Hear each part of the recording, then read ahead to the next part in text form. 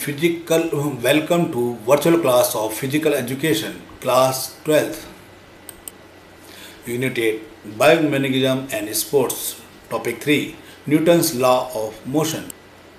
Newton's first law of motion. According to the first law of motion, an object at rest will remain at rest of an object in motion will remain at motion at constant velocity unless aspect upon by a force.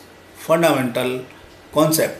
It tells us that the sanitary body will remain at rest until an external force is applied. For example, for a pass a basketball, the ball will remain in the player's hands until he applies a force to the ball to pass into a treatment.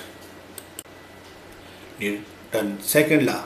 Newton's second law of motion is an expression of the interrelations among force, mass, and acceleration.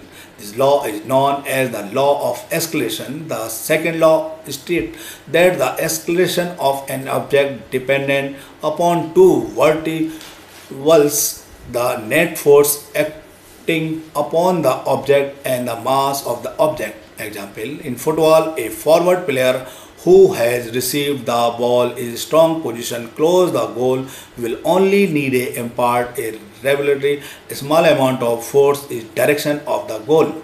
However, a forward player who has been forced to the edge of the shooting circle before taking kick will need impart a large amount of force the direction of the goal, as the ball will need a greater chance is momentum to travel to the goal.